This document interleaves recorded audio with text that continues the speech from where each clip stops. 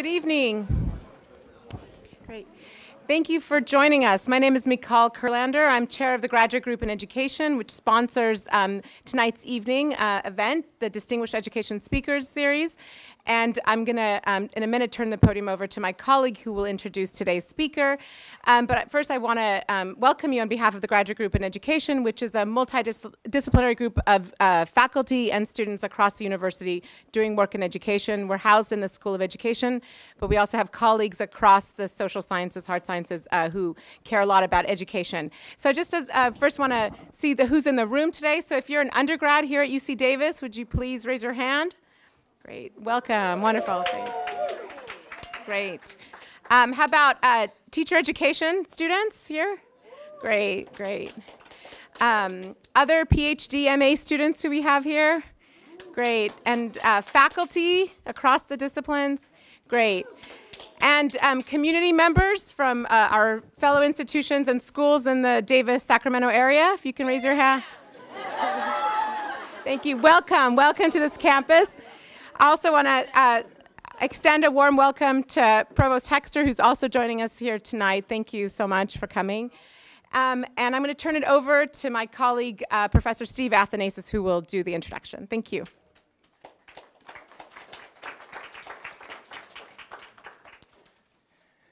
Today's event is co-hosted by my colleague, Professor Danny Martinez, and I. The two of us have planned the day, and Danny asked me to give the introduction, but first let me just introduce Danny, who's been the co-host for the events today. Thank you, Danny. So I'm really happy to welcome you today to today's talk by Professor Maisha Winn. Professor Winn hails from Northern California, where she earned her BA in English from UC Davis, with a minor in African American Studies, and her teaching credential from Sac State in English. She taught K-12 in Northern California, then earned her MA from Stanford and her PhD from UC Berkeley, both degrees in language, literacy, and culture. After completing a postdoc at Teachers College, Columbia University, Maisha took a position on the faculty at Emory University in Atlanta, where she earned tenure. Since 2012, she's been on the faculty of Curriculum and Instruction at the University of Wisconsin-Madison, where she now is the Susan J. Kelmer Distinguished Chair of Teacher Education. Maisha has developed an exceptionally productive research program, publishing a number of books and many articles in many top-tier research journals, among others, Urban Education, Review of Research in Ed, Harvard Educational Review, Anthropology and Education Quarterly, Research in the Teaching of English, Written Communication, etc. And she received 2 early career awards, one from the American Educational Research Association, Division K in Teaching and Teacher Education, and the other from the National Conference on Research in Language and Literacy. She currently holds a really exciting William T. Grant Foundation Fellowship, which is an extremely competitive fellowship, in which she's exploring in greater depth groups that are featuring restorative justice, as she seeks to envision applications of such work to education and teacher education. So across her work, Maisha seeks to understand the literate lives of adults and youth from especially African American and Latino communities. In her many projects, she has asked, where do literacies occur, particularly for Black and brown youth? What forms do they take? What purposes do they serve? When they are powerful, how might features of those literacy events and sites be explored for their possibilities as schooling opportunities and activities? I've had the pleasure of following Maisha's exceptional career since her PhD studies. At our first meeting, which was at a conference at UC Berkeley, already she emerged, even in her doctoral studies, as a fresh voice with deep commitments and very new perspectives.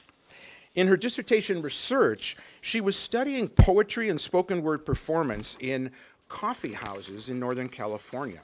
And here she was drawn to study what was happening in Black-owned and Black-operated bookstores and cafes in Northern California that were eateries by day and cultural centers by night.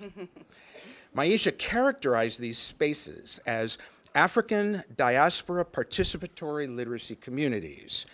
And she found in those sites that orality and literacy, contrary to much of the literature, were really not distinct, but were on a continuum, and that the boundaries between speaker and audience in these spaces were blurred. In her first book, Maisha documented poetry and spoken word in a program in a New York school setting, and the book that came out of that was called Writing in Rhythm, Spoken Word Poetry in Urban Classrooms.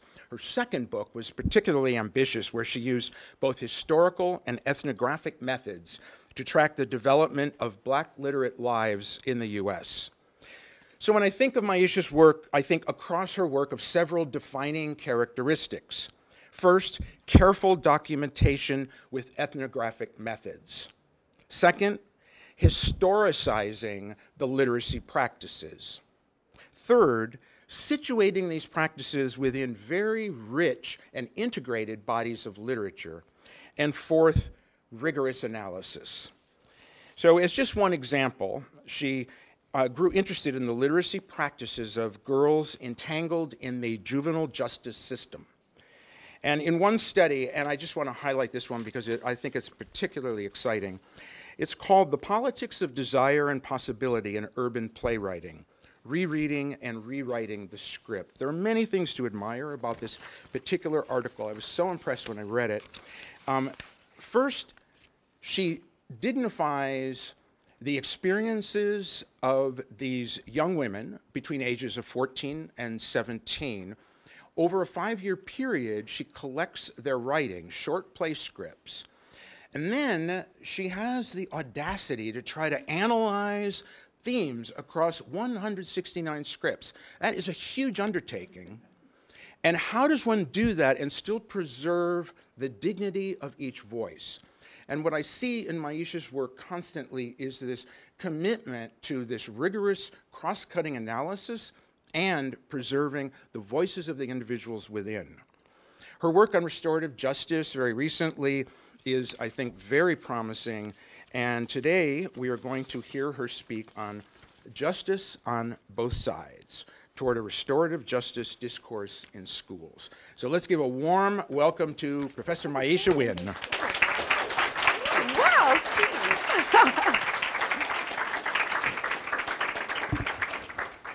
That was an introduction. Thank you. Oh my goodness. He knew more about my work than I do. That was great. Thank you so much, Steve. Provost Hexter, thank you for having me. Dean Levine, the School of Education faculty who I had a chance to meet with and build with today. Had an incredible time with you today. Thank you for your generosity. I know what is packed in your day, so for you to take time means a lot to me. The graduate students and the undergrads who came and spent time with me today in the School of Education, it was incredible. Thank you for your questions. Thank you for your presence and being so engaged intellectually in the conversation. And you know, there are always sort of these behind the scenes people who do so much and they don't always get acknowledged, but I really would be greatly remiss if I did not acknowledge Cindy Smith, who helped get me here, who, you know, got me a place to lay my head, and she has just been so generous. I was just telling the dean that on Friday I received an email from her saying, I know you're traveling this weekend, here's my cell phone in case something comes up. So thank you so much, Cindy, for everything that you did to get me here. UC Davis is my alma mater. So it feels really good to be here. This is sacred ground for me. The English department and the African American Studies departments gave me a space to find my voice, especially African American Studies. My brother also is an alum of UC Davis from the history department. My father was a lecturer here in the late 60s, early 70s. And you know, a lot of children have fond memories of playing on playgrounds and going to amusement parks, but a lot of my memories were actually on this campus. My parents spent a lot of time on this campus and brought us here. Black Family Day, Whole Earth Festival. I was here, Whole Earth Festival this year. My husband asked me what I wanted for Mother's Day. I said, I want to go to the Whole Earth Festival. And we were right out there hula hooping. I hope you didn't see me. But I think for first generation college students, my parents really wanted to demystify the university, and they really wanted to make it a place where we were comfortable. And I'm so grateful to them for doing that. So I dedicate this talk today to them, to James and Cheryl Fisher. Justice on both sides. As on so many mornings when I was a participant observer of restorative justice practices at JFK High School in a small Midwestern city, I stopped to listen when an administrator read the announcements over the loudspeaker. These were always followed by the Pledge of Allegiance, which caused me to briefly hearken back to my own days as a student, standing with right hand over heart, reciting the words "with liberty and justice for all," which had become mere ritual without ceremony and felt more like a disruption to the flow of the class than something worthy of my full attention. After all, no one took time to explicate this script we had duly memorized, nor did we interrogate words such as liberty or justice in the way I would eventually grapple with them as a classroom teacher and later as a scholar. On this particular day at JFK, I resisted my natural inclination to tune out the words and heard an administrator offer a prelude to the pledge, and I'm quoting the administrator. "We live in a nation of freedom. Therefore, participation in the Pledge of Allegiance is voluntary." This startled me. Did the announcer always make this statement before the pledge? I asked several teachers and students in the building if this was new. They assured me that the same statement was made every single day. After spending most of my time in urban public schools more focused on controlling the minds, bodies, and voices of children and youth, especially Black, Latino, and American Indian, I marveled that a school community would invite students to be agentive in their participation of the pledge. I wondered if school communities could create a culture that values student agency when it comes to democratic engagement, justice, and citizenship, as well as the role of language in practicing justice in school communities. In what ways, if any, could changing from zero tolerance or punitive discourses to using restorative justice discourse create a school's capacity for true justice? In 1990, Howard Zehr challenged Americans, specifically those who considered themselves to be Christian, to rethink their orientation toward crime and punishment. According to Zehr, this requires that people interrogate the usual questions asked when a crime is committed. What laws have been broken? Who did it? And what do they deserve? Instead, we should imagine questions that consider the human lives impacted by the harm in order to repair the harm. Quite simply, restorative justice is a paradigm shift. Rather than viewing justice as punishment, restorative justice requires wrongdoing to be put right by addressing the needs of the persons who experienced harm. While Zehr's work is not new, Indigenous communities in Canada and New Zealand have long practiced forms of restorative justice. You have an amazing scholar here, Beth Rose Middleton, in Native American Studies, who was lovely in helping me locate resources in terms of Indigenous scholarship around the origins of restorative justice, so I really want to give her credit for that work. But Zehr's conceptual mapping of harm has become the theoretical framework for restorative justice as we know it, as it's practiced now. As the field has grown, there has been more of an effort to not only consider the needs of those who were harmed, but also those who caused harm. Like many theories, concepts, and practices, restorative justice has been adopted by some U.S. public schools. I'm sure many of you know that already, as a response to the disproportionate numbers of Black and Latino students being suspended and expelled beginning as early as preschool. However, very little scholarship has examined how restorative justice can change language, cultures, and mindsets in school communities, and even less that offers theoretically sound models for how to conceptualize and incorporate restorative justice as a tool for seeking and achieving justice for all students. It is irresponsible to discuss restorative justice in school settings without considering the Black freedom struggle and the struggle for poor and oppressed peoples in the United States. I have argued that the Black arts and Black power movements offer powerful models of literacy in the active pursuit of equality. The Black freedom struggle, or the Black power movement, which is often situated in the 1960s and 1970s, people debate these dates all the time, is often portrayed as a separate, distinct, and adversarial cousin to the civil rights movement. Architects of the Black power movement argued that without first liberating poor and oppressed people in the United States, not all citizens would fully experience the concept of democracy or liberty and justice for all. This barrier to equitable access to justice is currently being debated again in the United States with the intensified policing, brutality, and outright lethal violence against Black and or marginalized people in communities, in our schools, and the juvenile and criminal justice context, as evidenced in movements such as I Stand with Ahmed, Black Lives Matter, and Say Her Name. Education organizations have offered statements, as for example, from the American Educational Research Association about the mass murder of worshipers at the Emmanuel African Methodist Episcopal Church in Charleston, South Carolina, and from the National Council on Teachers of English and College Composition on Communication, Black Caucus, affirming that Black lives do indeed matter. The latter posits that teachers, especially writing and composition teachers, must grapple with these tensions through their pedagogical practices. In a stirring letter to his son, cited in the NCTE 3C's Black Caucus statement, journalist Ta-Nehisi Coates attempts to address the current climate of violence toward and murders of Black children and youth in a dialogue about the history of Black bodies in America. Coates asserts that his work is guided by, and I'm quoting him here, the question of how one should live within the Black body, within a country lost in the dream, end of quote.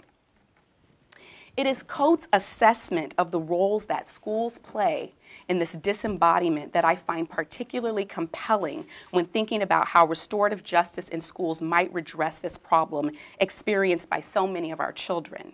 Coates writes, and I'm quoting him again here, "The world had no time for the childhoods of Black boys and girls. How could schools?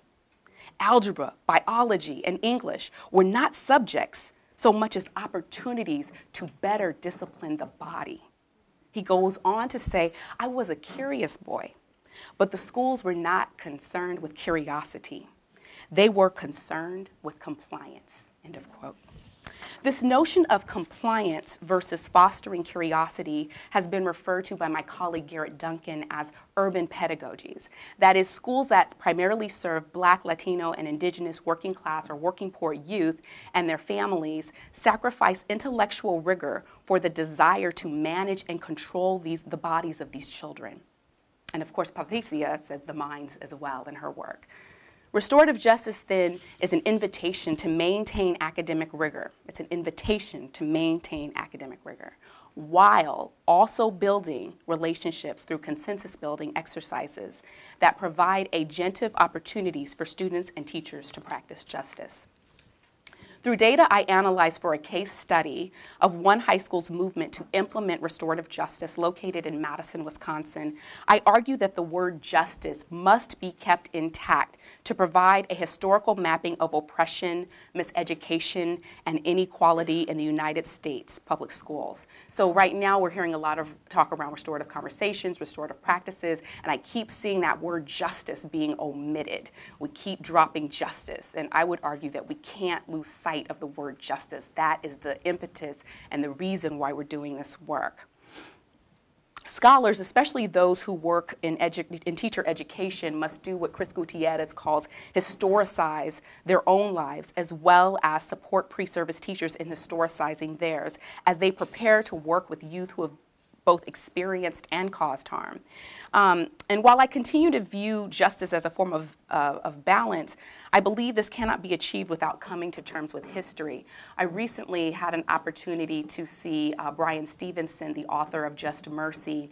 He was our campus, the book was our campus read this year, and he accepted a social justice award from the National Council on Crime and Delinquency in Madison. And one of the things that he is starting to do is he said the next phase of his work, and I want to quote him here, is to help people start confronting history. And he went on to say that we are all diseased, and we're carrying this disease, and we must talk about it. So he sees that as the next part of this work that he's doing in juvenile and criminal justice. Children and youth need the guidance of adult allies engaged in restorative justice practices in schools who have opportunities to embed their work in the historical framing of freedom and citizenship that precede them. Philosopher and prison abolitionist Angela Davis asserts, and I'm quoting her, "Histories never leave us for some inaccessible place. They are a part of us. They inhabit us, and we inhabit them, even when we are not aware of this relationship to history." End of quote.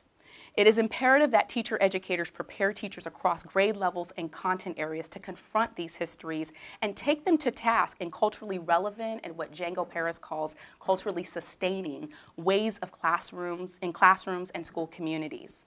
Restorative justice is an opportunity to do this work collectively and to address the larger wrongdoings in education. Restorative justice cannot be introduced to teachers and staff as another best practice or program. While acknowledging its indigenous lineage, restorative justice must also be historicized through a racial justice orientation that confronts the mass incarceration and violence against Black and brown people in the United States.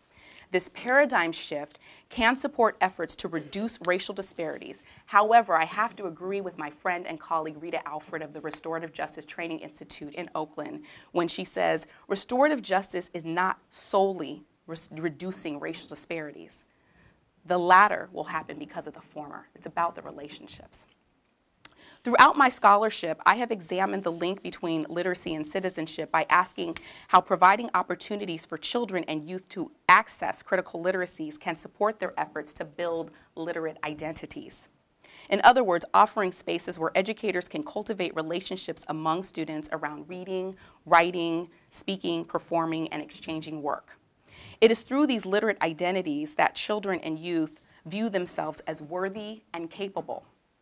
I found this to be especially true for Black and Latino students in underserved schools whose identities were often defined in monolithic ways by the schools. I would further argue that schools must exchange the achievement gap discourse for what my colleague Gloria Ladson-Billings more accurately describes as the education debt discourse that explains this notion of a two-tiered idea of citizenship in the United States that often makes educational equality difficult to attain.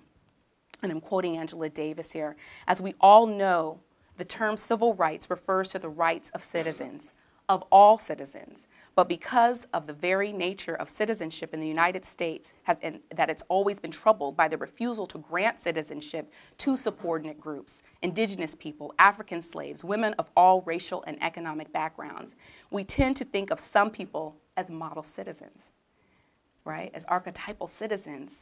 Those whose civil rights are never placed in question, the quintessential citizens, and others as having to wage struggles for the right to be regarded as citizens. And some undocumented immigrants or quote-unquote suspected undocumented immigrants along with ex-felons or quote-unquote suspected ex-felons are beyond the reach of citizenship altogether, end of quote. In the criminal and juvenile justice context, restorative justice begins with the needs of the person who experienced the harm with a straightforward protocol. Who has been hurt? What are their needs? And whose obligations are these? School contexts create tensions in this model because many students who cause harm have experienced harm themselves in or outside of school, while students who cause harm still have the responsibility to repair that harm. Addressing inequalities across domains, and Prudence Carter and Sean Reardon offer a beautiful framework for addressing inequality in education research, looking at domains such as socioeconomic, health domains, political, and sociocultural, and beginning with the notion of who gets counted as worthy and deserving, and thus receives the title of citizen, must be the major thrust of this work. Restorative justice, then, is a move toward what Robin D.G. Kelley calls collective freedom. Robin D.G. Kelley argues that a collective freedom is, quote unquote, more expansive and radical than the freedoms that scholars like myself have argued come with being critically literate or being able to read, write, think, interrogate, and grapple with text. And while I continue to believe that the ability to be agentive in literate practices is critical for youth, as evidenced by my ethnographic work with student poets in the Bronx in the Power Writers class and student artists in the Girl Time program who pen plays about their lives before, during, or after incarceration, I also learned that children and youth need so much more, including high-quality education, housing, and the ability to live the lives that they desire and deserve. Schools can do some of this work, and I believe that this work can be done and achieved in restorative justice, peacemaking, peacekeeping, and peace-building circles. Elsewhere, I argue that circles in the context of restorative justice constitute a third space where tensions and contradictions are utilized to seek individual and collective transformation in the way that youth view themselves and each other. And I also would like to add in the ways in which teachers view themselves and students and teachers view their relationships with each other. With the guide of a facilitator, circle participants are led through a series of activities and questions that begin to unpack who they are and why they are in that particular space at that particular time. Using a talking piece as a symbolic reminder that there is a time to talk, and perhaps most importantly, a time to listen. Everyone has an opportunity to respond to the questions posed by the facilitator. Circles can be fluid in that they are created to fit the needs of the stakeholders, thus providing opportunities for what Kelly refers to as collective striving for real democracy. Restorative justice circles have the potential to be change labs, where people are transformed through a participatory process that provides opportunities for people to learn more about the lives they have disregarded or even held in contempt. So how did I start asking these questions, and how did I get here? Beginning in 2006, and Steve referenced this in his introduction, I embarked on a 5-year multi-sited ethnography in regional youth detention centers and youth detention centers in the urban Southeast. So regional youth detention centers are these transitional spaces where children, these are jails for children. I just want to make sure we understand these are jails for children. And they're transitional spaces where children are held until they have some sort of court proceeding and they know if they're going to go to a YDC or a youth detention center to actually serve time. Of course, sometimes what happens, and we've seen this a lot in California, is children get held there. They might go in for something that happened when they were 14, and they might be 17 before they even have a proper court proceeding to understand what happened and get to the bottom of this. So as part of the mission of this program, I worked with this ensemble of women who were committed to producing, directing, and supporting plays written by, for, and about women. And as part of their mission, they began working with incarcerated girls in these RYDCs and YDCs. So they were really tense places, especially the RYDCs, where girls didn't really know if they were going to go home, if they were going to go serve more time, if they were going to go to a group home, if they were going to go into foster care. It was very touch and go. Let me move here. As I learned more about the girls who experienced incarceration, who I refer to as student artists throughout my work, I learned more about their experiences with schools, jails, isolation, and punishment. I learned about Nia, who, like so many other youth, woke up and expected to go to school and return home that afternoon. However, after getting in a fight with a boy who accused her of, quote unquote, turning his sister gay, she was taken into custody by police after being searched by male security guards at her school. This was happening a lot to queer girls who were in the detention centers. They were being punished for not fitting into heteronormative norms of what people thought girls should be. So these male security guards are handling her in a way that's very rough. They've searched her at the school.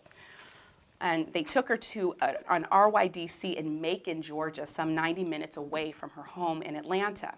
At no point was she allowed to call her mother until she was already detained in Macon. I also met Sanaa, whose play Ride or Die was immensely popular with her peers and an incredible resource for teaching artists who were unfamiliar with the aspects of fierce loyalty that girls engaged in as a means of building and maintaining relationships that were essential to their survival. I learned that in spite of the fact that Sanaa was a thoughtful writer with a keen interest in acting, her only extracurricular option at her high school, serving working class and working poor African American students, was junior ROTC. No drama club, no language clubs, no theater. Junior ROTC was it. I also got to know Jada over the course of 3 years, a loving mother of 2 boys who could not navigate the social service institutions to find adequate housing for herself and her sons. Jada challenged the practice of routinely punishing girls for running away and from home and school by asserting that onlookers must ask, what are these girls running away from? And what are they running toward? And it was Jada who also taught me that while the Girl Time program made her feel, and I'm quoting her, like she was up under a whole nother sky, end of quote, that providing student artists with a place to read, write, think, question, and perform, no matter how powerful, was not enough to address the inequalities in education, housing, healthcare, workforce, and the juvenile and criminal justice systems that they had to navigate daily. What systems are in place to support these girls and their peers? And how can communities and schools respond to their needs in ways that are more relational and less punitive? What role or what roles can communities play, and what role or what roles can schools play? As a teacher educator, I wondered how teacher preparation could address issues of mass incarceration that impact children and youth. And while Girl Time practiced restorative justice principles, including accountability and consensus building, we did not have the language or the formal training in restorative justice practices. And as a teacher educator, I found myself encouraging student teachers to build relationships with their students.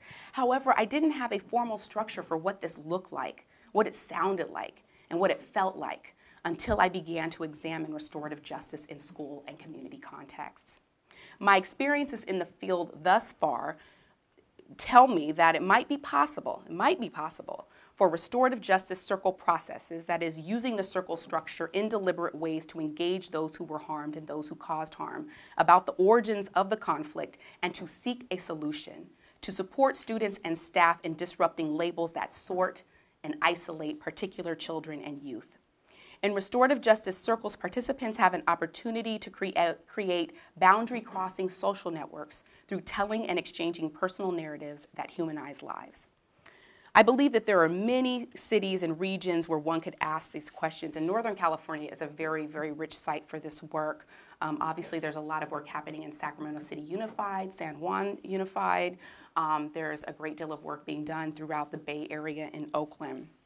And certainly, in my research in the Southeast and the Northeast and the West Coast has demonstrated that. While Madison, Wisconsin, the site for this particular study, may not resonate as a likely candidate for addressing inequalities in education, the Annie E. Casey Foundation's Race to Results report ranked Wisconsin as the worst state in which to raise African American children.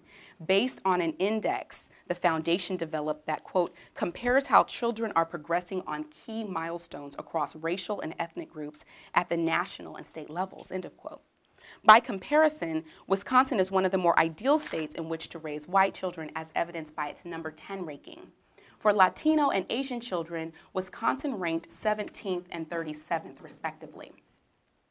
A recent publication by the Wisconsin Council on Children and Families reported that Dane County, containing Madison, has 8,804 Black children. And in 2011, more than half of these children, 54%, lived in poverty. My partner, Winn, is one of the co-authors on this report. And his team, when they put this report out, it changed the conversation in Dane County that houses Madison. Madison really enjoyed thinking about itself as being this liberal bastion in the Midwest, and it was really interesting how now everybody is talking about racial disparities and talking about race to equity. I also learned from him and some of the new data that they've collected that in Dane County, the primary place for police contact, the first contact that African American males have with police, the first places are the schools. The second place are the bus transfer points, the city bus transfer points that get them to school and get them home. During the 2010-2011 academic year, 21% of the Black students in Dane County were suspended from school, compared to 2.3% of white students. And in the same academic year, 50% of African American students in the Madison Metropolitan School District, I'll be saying MMSD, I'm talking about Madison Metropolitan School District, did not graduate with a regular or a traditional 4-year diploma, compared to only 16% of white students. MMSD's graduation rate for African American students was worse than the state average. In 2010, black youth were arrested 6 times as often as white youth, and according to the county's juvenile court administrator, many of these incidents began in schools. I met the juvenile court administrator when I first moved to Madison. I was participating in the Disproportionate Minority Contact Group, their DMC group, and I asked him, I said, so where do you primarily get the kids who are in your detention center from? He said, the schools. He said 90+%. He said we would probably be empty had we not received referrals from the schools. In light of these bleak statistics, I find it compelling that MMSD, through its new behavior education plan, has incorporated sustainable restorative justice practices in some of its schools. To this end, MMSD has formed a unique partnership with a nonprofit agency that provides technical assistance for implementing restorative justice in schools. For 1 year, I was a participant observer in restorative justice practices at JFK, that's a pseudonym, JFK High School in Madison. As a participant observer, I was able to participate in Circle Keeper meetings and trainings for students and administrative staff, including the principal, assistant principals, the dean of athletics, the sports coaches, social workers, school counselors, and psychologists. I was also invited to participate in other activities that school personnel believed informed the work around restorative justice, such as their peer counseling training for rising juniors and to mentor freshmen, and school-wide team building initiatives. I was also invited to participate in what the district refers to as restorative conversations and circles of support around individual students. JFK was considered one of the more diverse high schools in the city, with 9.4% of students identifying as Asian, 20% of their students identifying as Black, 17.9% of their students identifying as Latino, and 45.3% of their students identifying as white, and 6.6% identifying as 2 or more races. During the 2014-2015 academic year, JFK increased its graduation rate for African American students from 60% to 70%, which was over the district's average. And when I asked the administrators about this work, they were not celebrating. They said that we still have a lot of work to go. So that's the kind of place that this is. JFK was located in a working class neighborhood, and several staff members grew up in the neighborhood and were JFK alumni. School personnel considered their school and community to be a special corner of the city known for its competitive university and popular sports programs. In some ways, they acknowledged an otherworldly ethos in their school community, in that they chose to confront race and inequality overtly, as opposed to embracing the popular narrative that this city did not have the same issues around racism and classism as larger urban cities. Another distinguishing feature of JFK's story of reimagining school discipline was that the school resource officer, that's the police officer that's housed in the school, the SRO, Officer Gold, introduced the school to restorative justice, which he became familiar with through community policing in a working class, working poor neighborhood in the city. When Officer Gold started to work at JFK, he knew many of the African American youth at the school as well as their families. When he witnessed struggles between these young people and teachers or staff persons, Officer Gold focused on ways on how to create systems of support to address the problems, as opposed to administering punishment and furthering police action. If we have SROs in our schools, this is the kind of work that we want them to be doing, right? We want them to be supporting us and keeping our children in the school and engaged. So he brought these community policing techniques, and restorative justice was one of them, to the school. That's a very unique, I think, story in a lot of the schools. Officer Gold expressed to the administration that they needed training in this thing called restorative justice. No one had heard about it before he came, and they heeded his message. A school social worker and a student engagement coordinator partnered with Officer Gold to find ways to create a restorative justice culture. So who are these student circle keepers that they trained at the school? One of the things that I think is really interesting, and this is a different paper, so I won't talk about it here, but the student circle keepers were African American males, Latino males, African American females, white females. None of the student circle keepers trained at JFK were white male students, and I think that that's really interesting. And I can't really go into that here, but I think it's I think we have to think about restorative justice as being something for all young people to be engaged in, and that if we are going to use it for these change labs and boundary crossing social networks, that everyone has to be involved. And I think a lot of times when we import things into education, like restorative justice, we think it's just for the brown kids. We think it's just for a particular group. It's for everybody. It's not going to work until we see the value in it working for every single student. So that's something that I wanted to take note of. In this ethnographic case study of one high school community grappling with racial disparities in school discipline policies and practices, I wanted to learn how students and key personnel employ a restorative justice discourse, or words, concepts, and ideas that underscore building and repairing relationships and creating consensus, as well as valuing clear communication. Using talk and restorative conversations and restorative justice practices and interviews as my unit of analysis, I wanted to learn how participation in restorative justice circle keeper training and or participation in circles transform how students conceptualize justice, freedom, and equality in schools.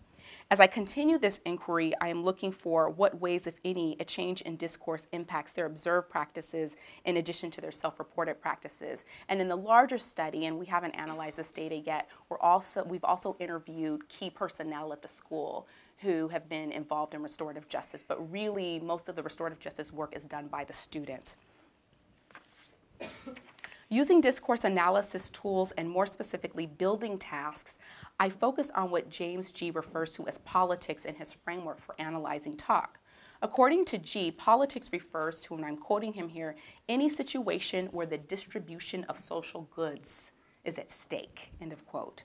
For example, in order to analyze student circle keeper talk around justice and restorative justice, I transcribed interviews and interrogated these texts with the guiding question, and I'm quoting him again, what perspective on social goods is this piece of language communicating?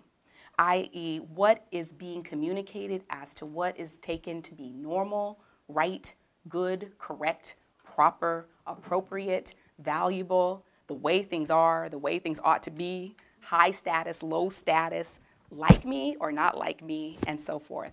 And here I argue that the practice of both sides being heard in restorative justice circles, as well as an ethos of equality, count as social goods for the student circle keepers in my study.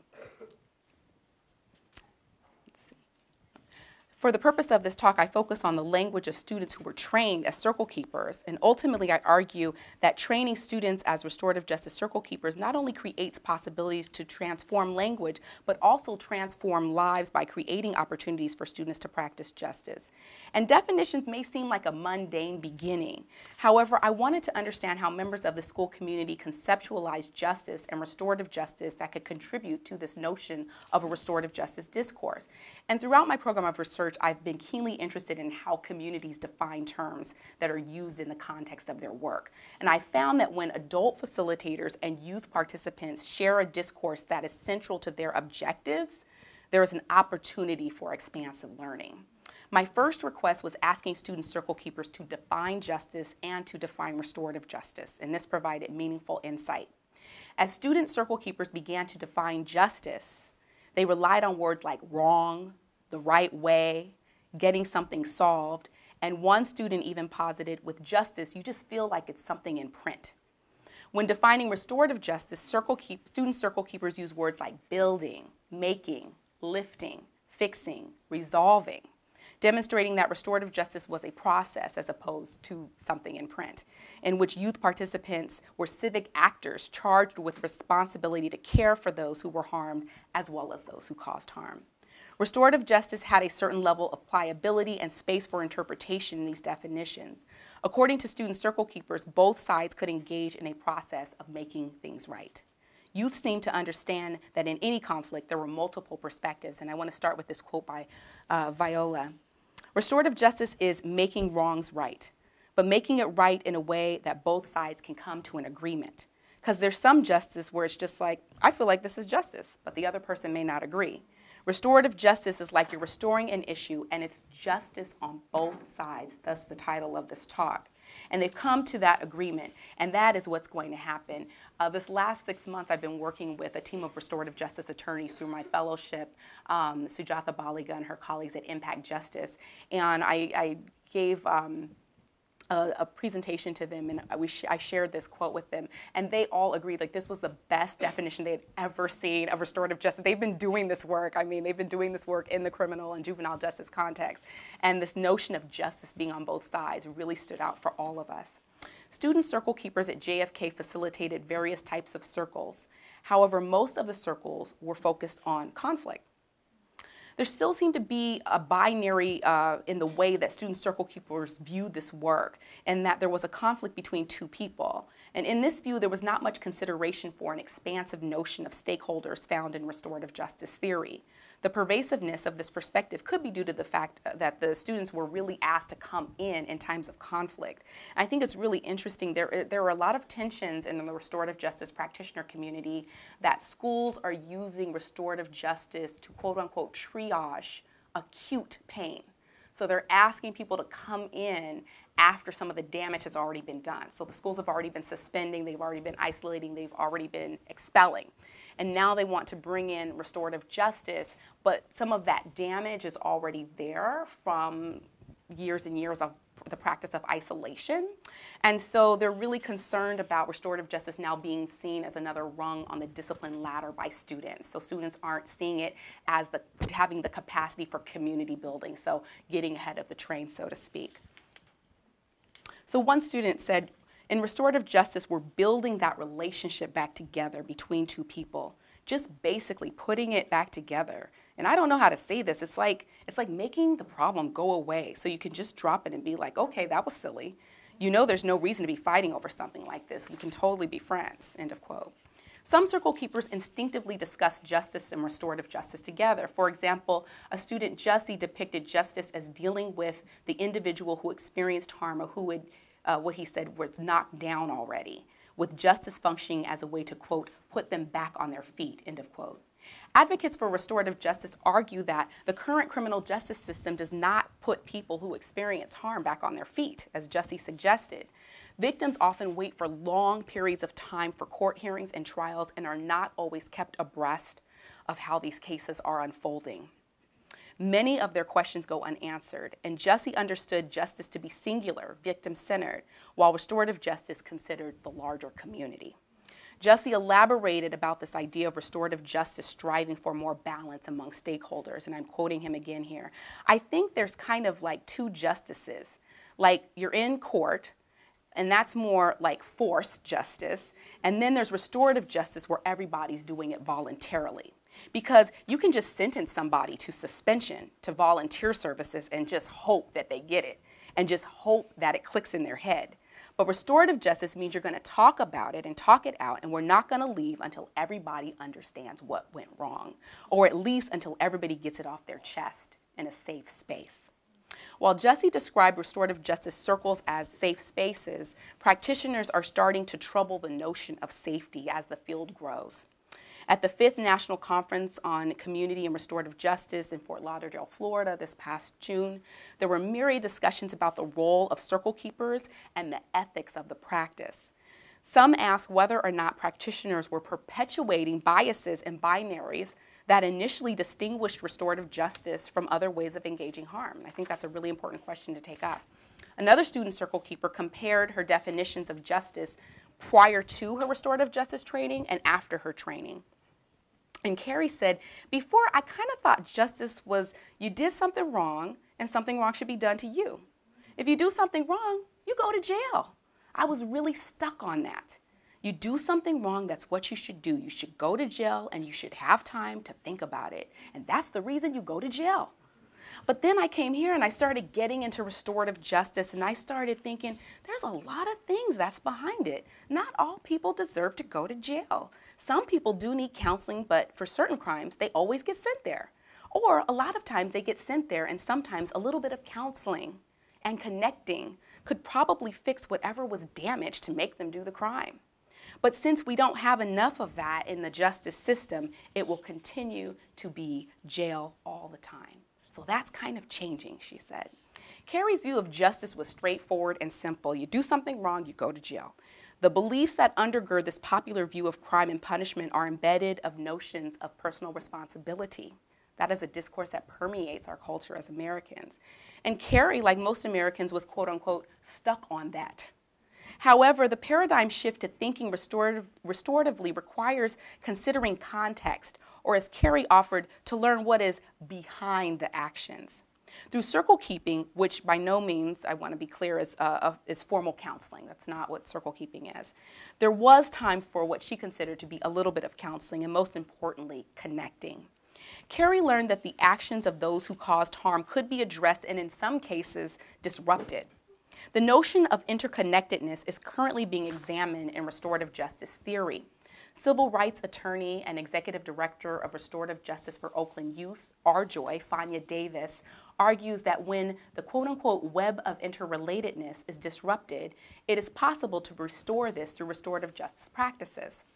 And Fania Davis argues that the United States should engage in a truth and reconciliation process using restorative justice to address the systematic violence against Black people.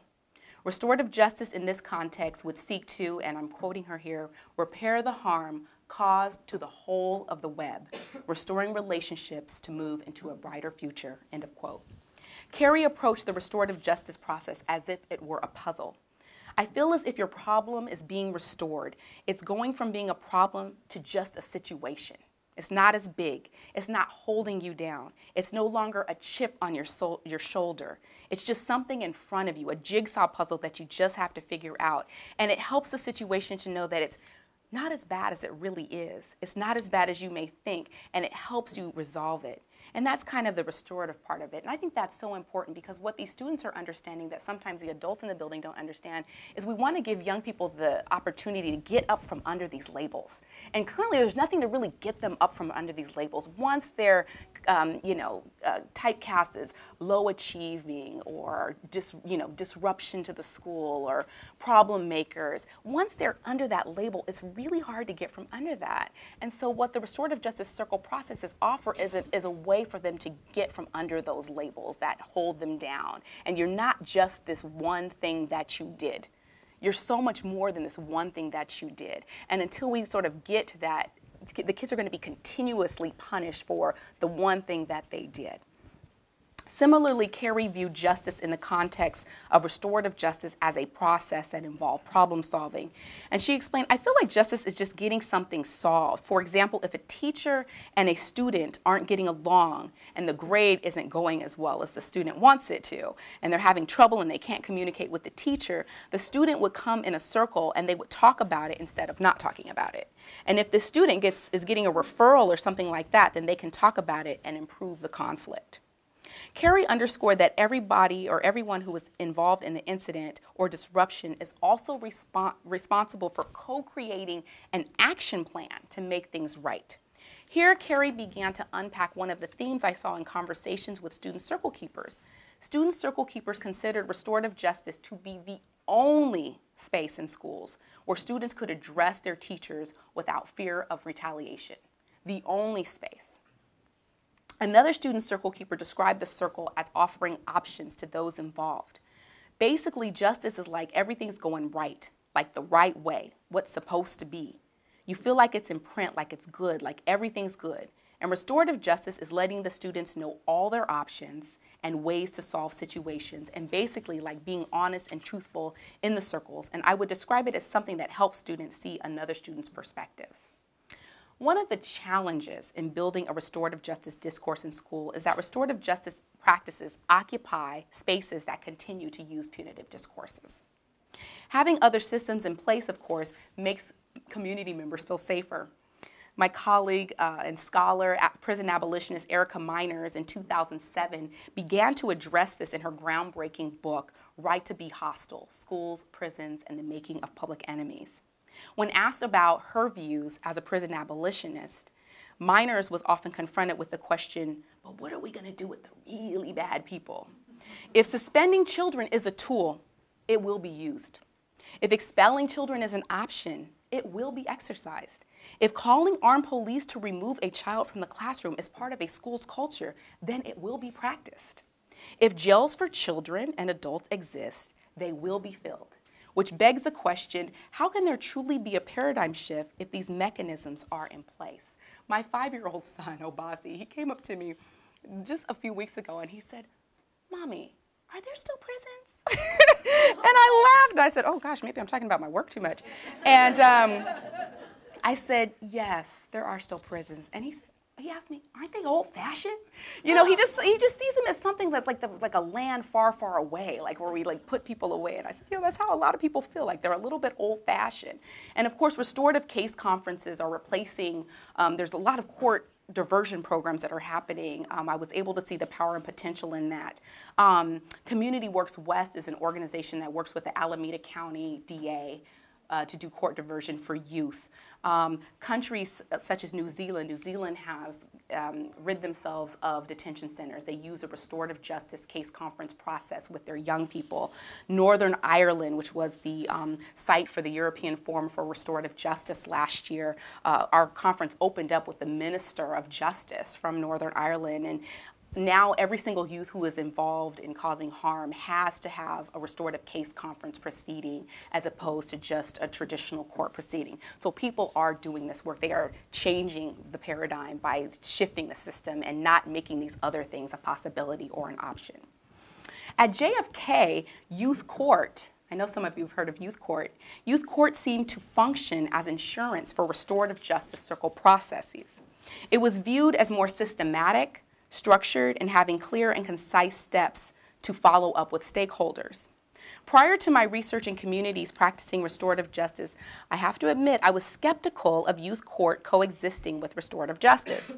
I wondered how a community in the early phases of implementing restorative justice could be committed to this change in mindset if there was still the language of youth court in the same building. So for example, youth court, still uses judge and sentence and that sort of thing.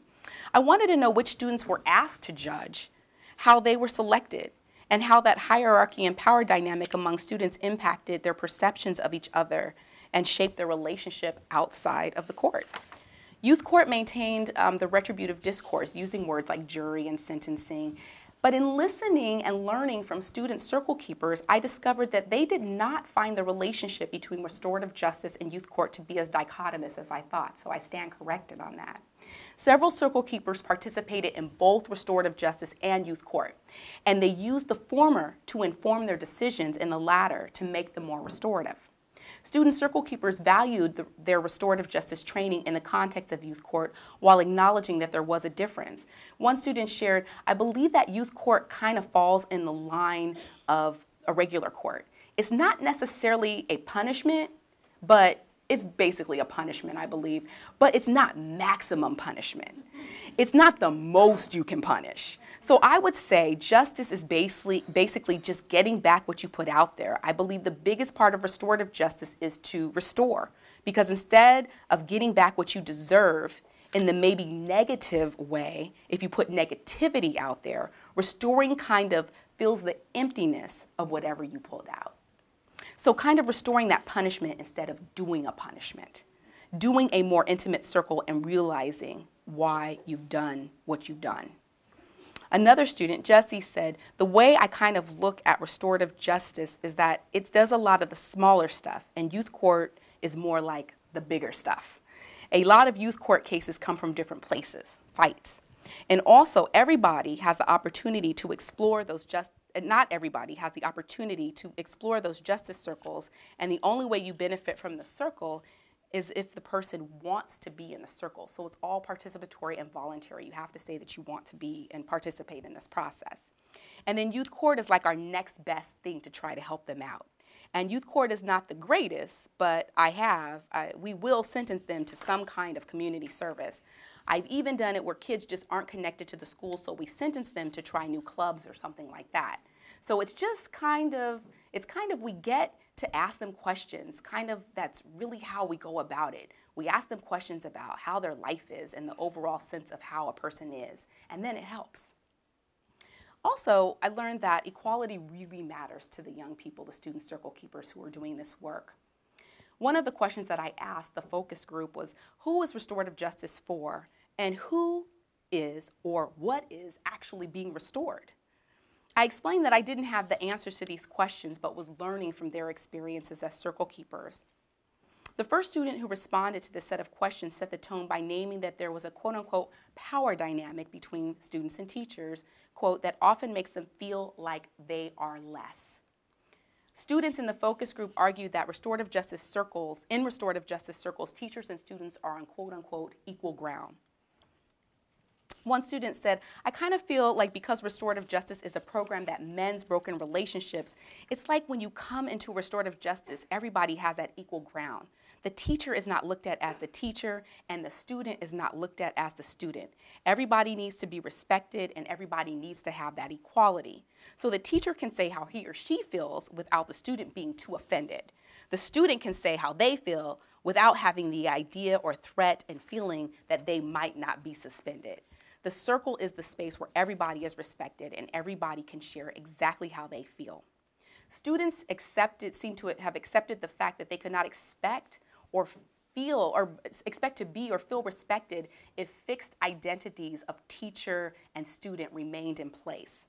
Those real and imagined titles impeded relationships and opportunities for clear communication, goal setting, and establishing shared values. If these are not in place, there will be many students who will not learn in these contexts. In that regard, the notion of equality becomes central in many student circle keepers' responses. Other student circle keepers underscored this notion of equality as they attempted to capture the role of restorative justice in their school community.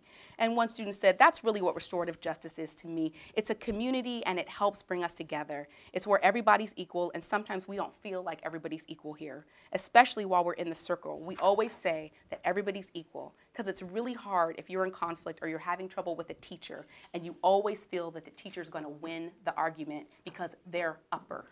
I love this word, upper. They're upper.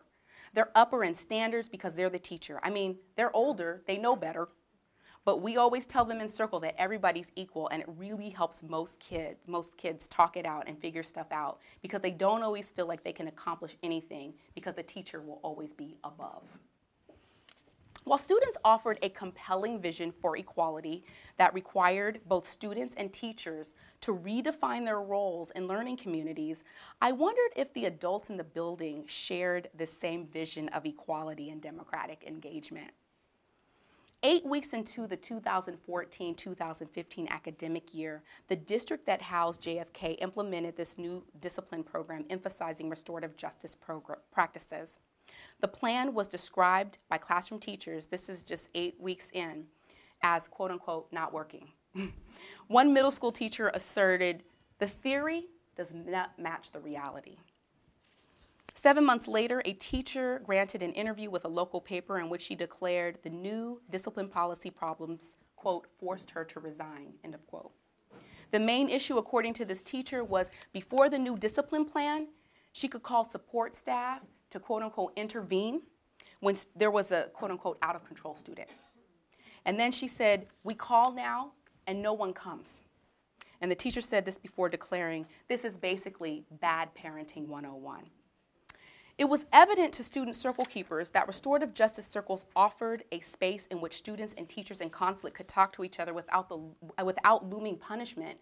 But because JFK actually had very few teachers who completed restorative justice training, it was unclear during my time there as a participant observer if the teachers really shared the same view. There was just an article in the Los Angeles Times talking about the difficulties and the tensions in getting restorative justice on its feet. And one of the problems is that teachers, again, are not being given the tools. They are not actually being properly trained. And to do proper training, a lot of the practitioners who I work with, they won't even have a conversation with people who will not give them 3 to 4 days of training. You need training, they need nourishment, and they need to be compensated for their time, which is one of the reasons why I really would like to see us do this work in teacher preparation. It's a time where we have our pre-service teachers with us. It's before they get into, I forgot one of our colleagues said, the noise of school. I think Gloria said that today, the noise of when you're a teacher and there's all this other stuff coming at you. So how can we do this work before our teachers are in the noise of their first year of teaching? This is really, really hard work. Is Principal Adolphson here from San Juan? Is she here? Principal Adolphson and her team from San Juan Unified School District are implementing restorative justice, and they're doing some work in Sacramento City Unified School District. But what I think is really important about what they're doing at San Juan High School is they're also implementing an ethnic studies course. And I think there's just so much focus on dismantling systems of oppression and using restorative justice to reduce racial disparities in the discipline gap and the education debt. But we also have to build institutions that seek to liberate our children and teachers from racist and classist pedagogies and practices.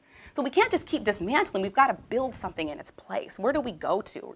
We're taking these things away, but what are we putting in its place? What tools are we giving our teachers and our staff persons and everybody who's working with the children? And I do want to say that I consider everybody in the building with the children to be their teachers. That is a model from independent Black institutions. Everyone who has an exchange with the children in the building, who's in the cafeteria, who's cleaning up the building, these are all the teachers. They are all imparting some kind of value on the children. I want to challenge us to think about living outside the circle as well. How can we use this paradigm shift and its processes to make the wrongdoings of the education debt right?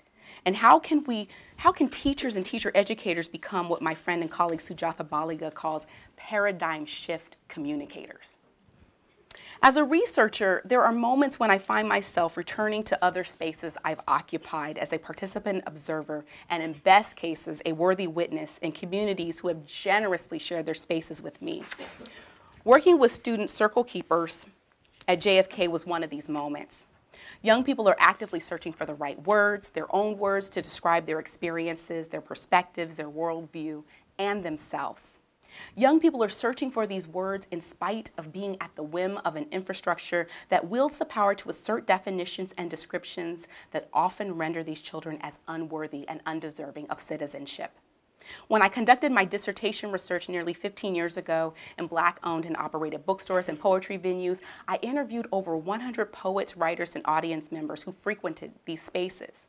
An unexpected finding was how many African-American parents I met who used these spaces as both supplementary and alternative knowledge spaces for their children. One of the parents, quotes, will always stay with me, Mrs. Shabazz, who explains the process of trying to find the right word for her children who are African-American, who she did not believe would receive the right word at school, and I'm quoting her here. That's what we are, Maisha. Words make people. Those are the images that create us. So if you got the word lazy or you got the word beautiful, that helps you form your identity in yourself. What else can we do but pay homage to the word and the right word? Because the wrong word creates false people. So we're looking for the right word for our children because we've had the wrong word. Restorative justice circle processes are possible sites for changing language and thus transforming lives. My colleagues in psychology have found that children with a strong sense of family narrative and often experience affirming social interaction and acquire skillful language development.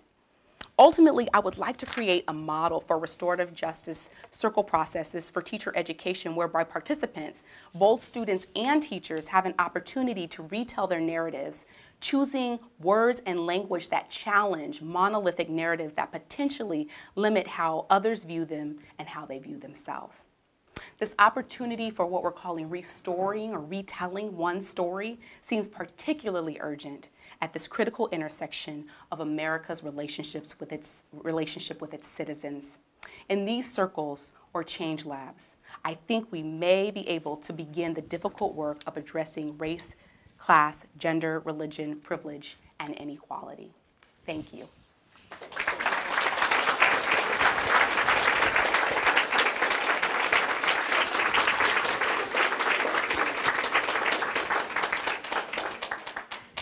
You didn't know you had 2 new students in the School of Ed?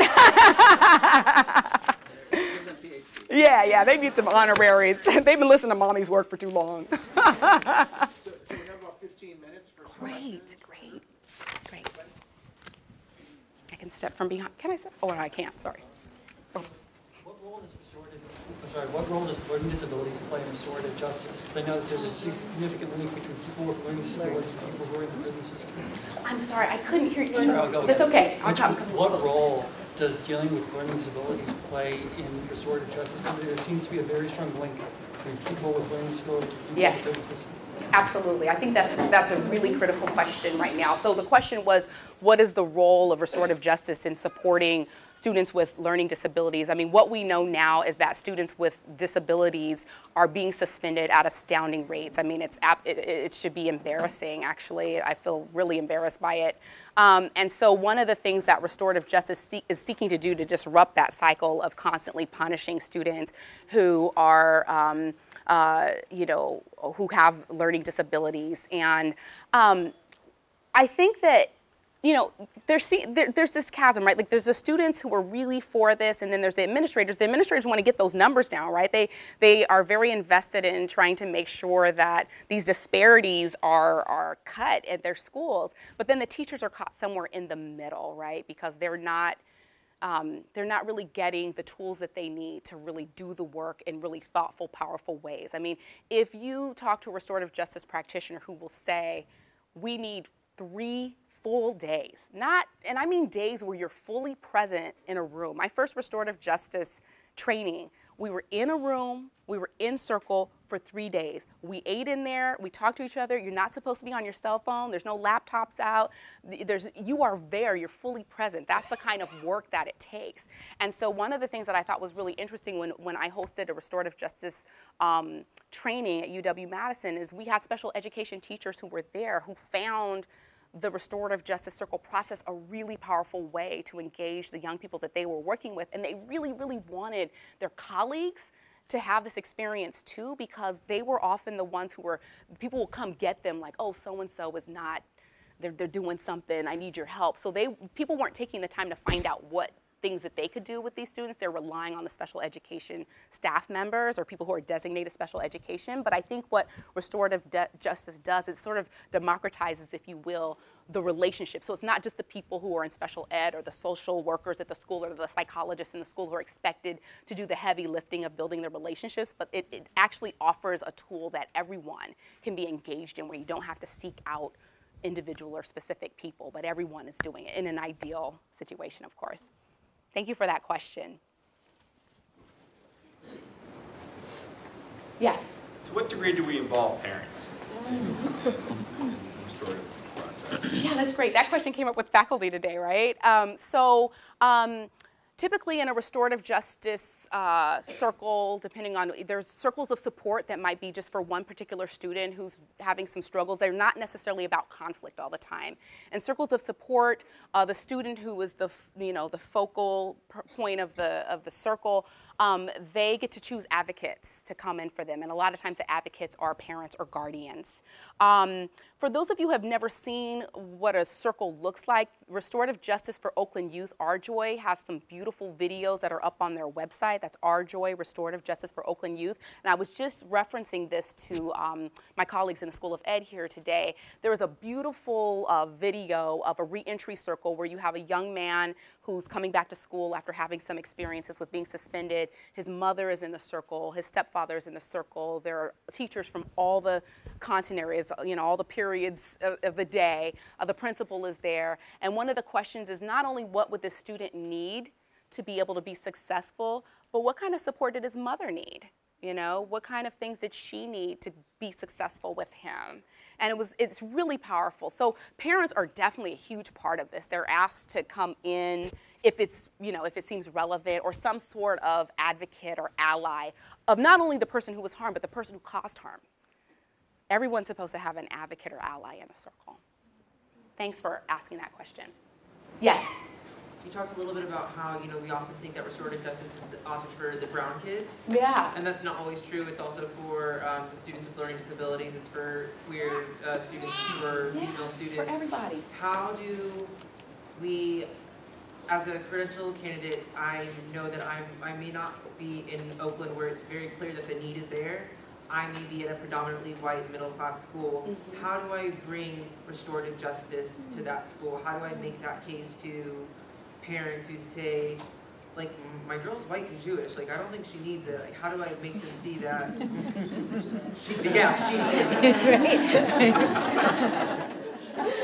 I know, it's Brandon. Well, it's interesting because we came across these questions when I was doing the work with the Power Writers in the Bronx. So I was working with a team of incredible teachers, one primary teacher, Joseph Ubilace, who worked at University Heights High School in the Bronx that primarily served Puerto Rican, Dominican, West Indian, and African American youth. What was really interesting is there was an opportunity to do the work at a private prep school that's also in the Bronx. And at first people thought, well, do they really need the power writing model, which is a model where students are exchanging original writing, giving each other feedback in a process called read and feed. What was incredible was this amazing exchange that happened with the students at this public sort of under-resourced school and this private prep school, how important it was that the students at the private prep school who had other kinds of privileges, they're experiencing the same angst. I mean, it's like youth angst, right? It's like the stuff that everybody goes through that's universal, that really transcends any sort of physical boundaries that we think we're seeing, right? And so a lot of the work that they did in power writing, they ended up taking it to schools out in Long Island and schools that served lots of different kinds of young people. And I think the same thing can be said for restorative justice work. What's really interesting is at JFK, now you see people using circles of support. There was a suicide attempt with a student, you know. This was a white student, and the group of friends were just completely traumatized that this happened. And so what the parents saw was that their children really needed these to be in these circles of support, because once they experienced that with their friend, it was really impacting their experiences at the school. It was impacting their emotions at the school, and they needed a place to sort of think through this. But I caution against this because I think it's so important that all of these programs or any kind of thing that we're bringing in, that we're thinking about, it is not just for the color kids.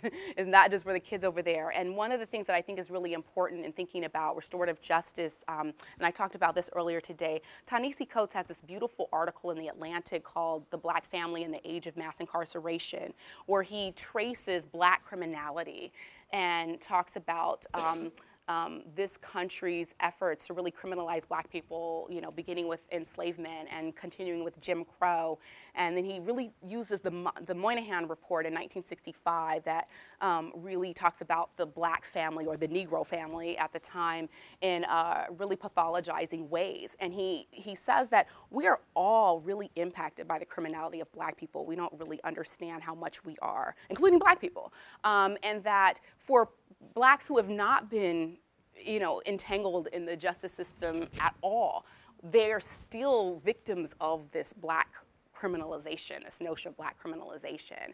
And so I think it's really important that everybody gets in the circle so that we can unpack what these narratives are. I started to talk about this at the end of the talk. One of the things that I'd really like to do, and this really comes from being inspired actually in Northern Ireland, there are people who do restorative justice work who have a narrative approach. The University of Ulster there actually offers like graduate programs in restorative justice, and they have a narrative approach where they're really interested in giving young people an opportunity to tell these stories. And when I think about some of the work that's being done in the US in psychology around family narratives, most of that work has been done with middle-class white children. A lot of that work hasn't been done in sort of mixed groups, mixed age groups, and ethnicity, you know, gender orientation. So I'd like for us to think about some of those models, about what do we mean to create a family narrative or retell the narrative from your perspective, and reclaim that and use the right words. Use the words that you want to use to describe who you are.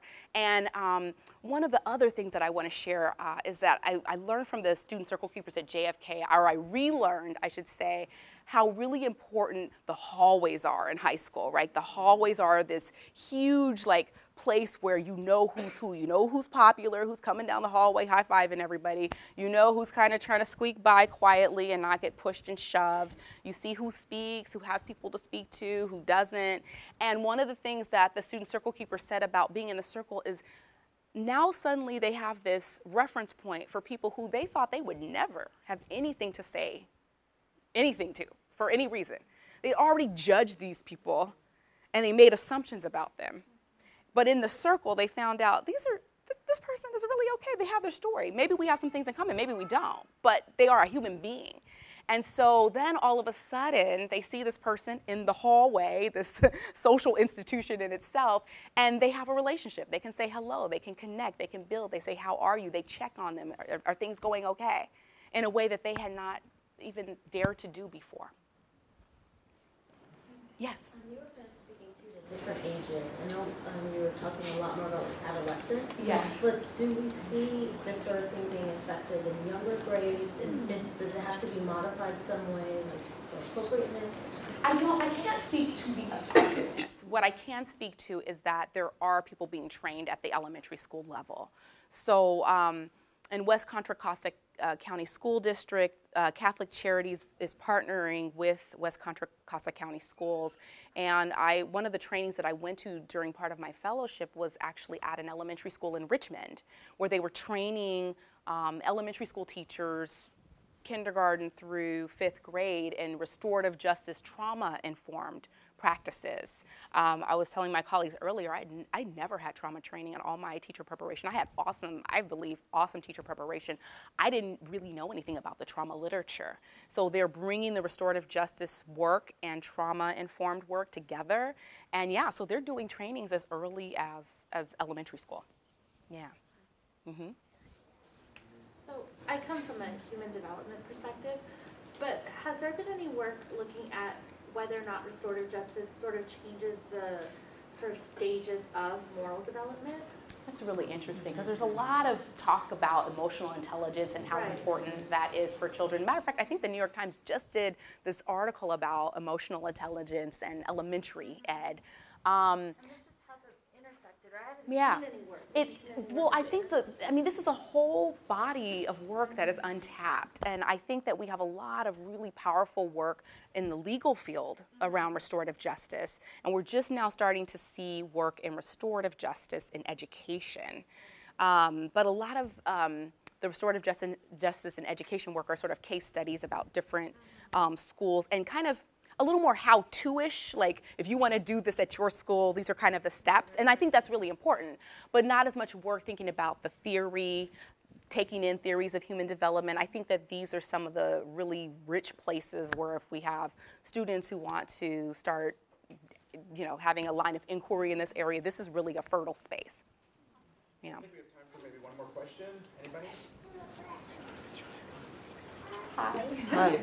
Hi. So my question is that, like, with youth who have been experienced or who have experienced years of punitive practice and therefore disengagement and isolation from the institution, I can't imagine that they'd be too eager to participate in something like this. So in your time with Girl Time or at JFK, what has sort of been done with students like that who are really hesitant to participate, but you think could benefit from something like restorative justice process? That's such a great question. You cannot imagine how many students are actually a little bit relieved that someone is going to listen to them. It's incredible. So a lot of the students who are causing the most noise and the most commotion are actually really interested in this process. And it's not because they just don't want to get suspended again, because guess what? Getting suspended is easy, people. I keep hearing people say, this is the thing that I do not agree with. I keep hearing people say that restorative justice doesn't hold students accountable.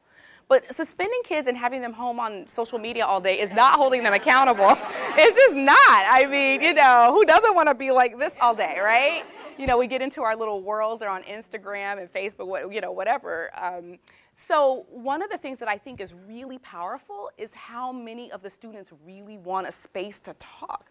No one's really ever asked them why they do what they do. They've never asked themselves. They've never had the opportunity. When you're constantly isolated, right, if you're constantly removed, removal and isolation do not force you to talk about what's going on. That's why you have repeat behaviors.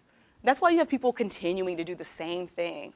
And not only that, but something that the student circle keepers understood that, not even all the adults in the building understood was that they're like, I see my peers and they know the teacher's triggers. And they want to leave. They want to get kicked out. And they know exactly what to do. And we're all like, it's 2:10. So-and-so is getting ready to do such. Like, they already know what's going to happen before the teacher knows. They know it. They see it played out every single day. And so they know this. We need to get on board and try to figure it out. But the students know this. And so I think it's really interesting if we think about if you've had a history of removal and isolation that has impacted your ability to read, your ability to do the math, do the science, and you know that if you are kicked out, you do not have to confront the fact that you are really, really behind. Then you're just going to keep producing activities and behaviors that get you sent out. Then you don't have to confront that very, very hard work that you may be really, really behind. That's hard. So during my time at JFK, I've actually been with student circle keepers who talk to students and ask them if they want to be in the process. And even some of the most reluctant students, they'll give it a try. And if the right person at the school asks them to, that's why you need so many people in the building who are trained, the right kinds of allies. There's always that one person who can say, hey, why don't you give this a try? A lot of times at this school, it's a student engagement coordinator or a social worker. And then they'll try it, and then they're there. So once they get them, they can't go back. Yes. Maisha, I just wanted to, just one little thing. We do have a number of folks in the room who are learning to be teachers right now, and it sounds as if there are a number of principles from restorative justice education that might be valuable even in sort of short term. Are there a few, maybe what I mean to say is, some folks here might think, well, this would be great if I had those 3 days of training, but I don't. What can I use from this? What might be a couple of principles in that moment when I'm in the classroom and something like that, oh, it's 2:10, here comes one of those kind of scenes again.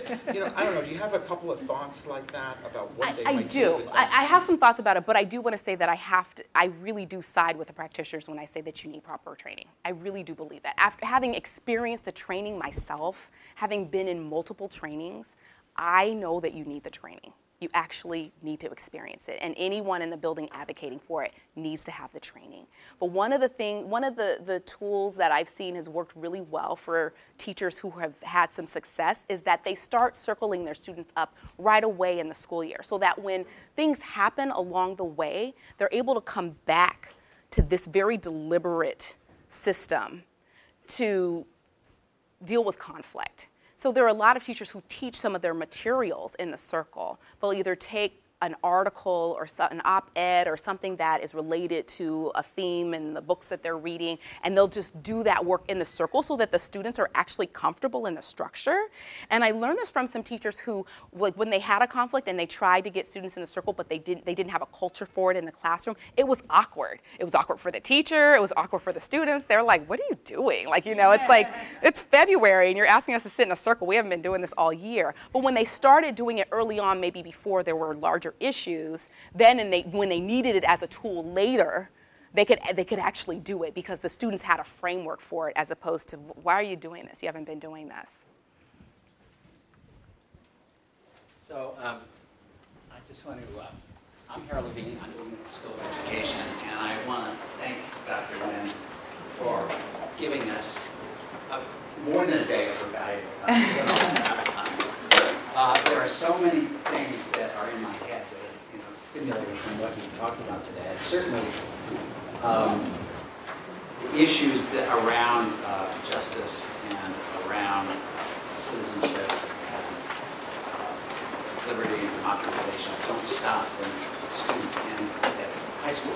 You deal with some issues here at the university, as I'm sure you do at Wisconsin, and I think issues around the restorative justice approach probably has been, but we'd like to learn more about how it's explored at the university. I also, I was really struck by how you started your talk, really about the Pledge of Allegiance and liberty and justice for all. And also, one of the participants in one of your studies you quoted, we always think about, I think, as people making words. I think it was she who was that words make people. And I think that's right. And it forces us to use your word, to interrogate these things. And with liberty and justice for all, I think we do need to interrogate. And maybe we need to redefine it as with liberty and restorative justice for all. I like that. We deeply appreciate you coming. It's been marvelous. I know all of us have appreciated it. And one last Thank you. Thank you. Thank you guys. Thank you.